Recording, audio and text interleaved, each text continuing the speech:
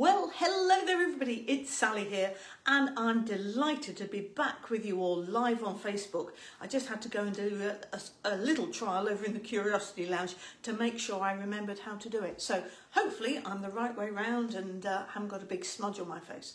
So today I wanted to come back and share with you my ABBA connection.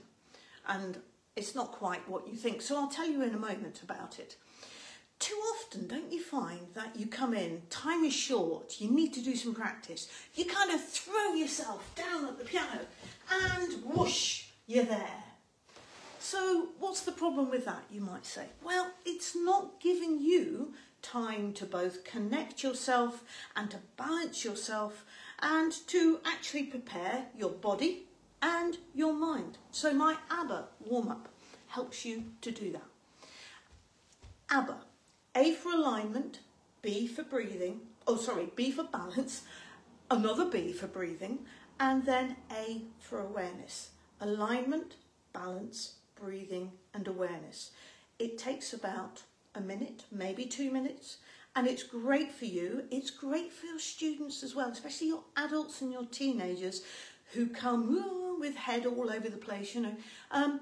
Really good. So let's have a think. Do it with me if you like. The first thing is to think about your alignment. And the alignment I like to do is about getting my ears over my shoulders over my hips kind of over my knees, which is always interesting, and my knees are then over my feet. And my feet are balanced in themselves. It's a good word, balance and connection really. So imagine your toes spread out on the floor, but you should be able to feel your heels as well. I know I'm very good at leaning forwards or backwards or whatever. So you've got that lovely alignment, and can you feel how you're lengthening from up here? So now, just check your knees are nice and soft. Now you're going to do a little bit of balance, so you can just sway forward and back. Just start by doing a forward and back like that, and just be aware of what's going on in your body.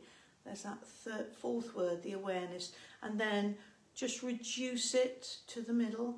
Yeah, just stop the rocking a little bit. It's quite difficult to focus on this as I talk. And then let's just go from side to the edge of your foot. That's it. And then again, you just kind of gently stop it until you are really aware of that balance. And I can feel myself lengthening again. Ah, that's such a lovely feeling.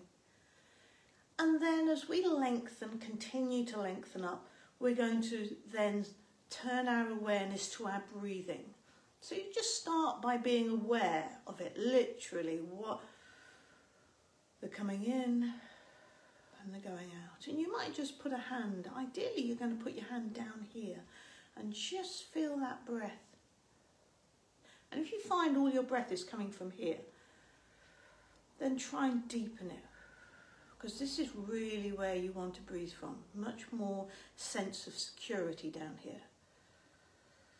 And you might even be, I'm just going to turn around, you might even be able to feel it ideally coming into your back.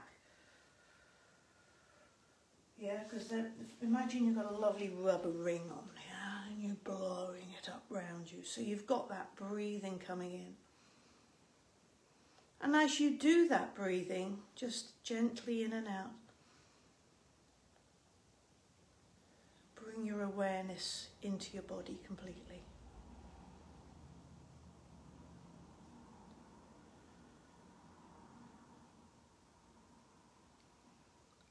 And at that point, you're ready to go to the piano and sit down. When you sit down, you might just do another quick check through. Have you maintained your balance?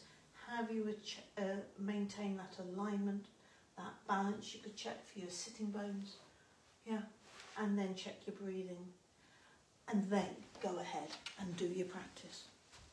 So the ABBA warm-up, quite quick, quite easy to remember.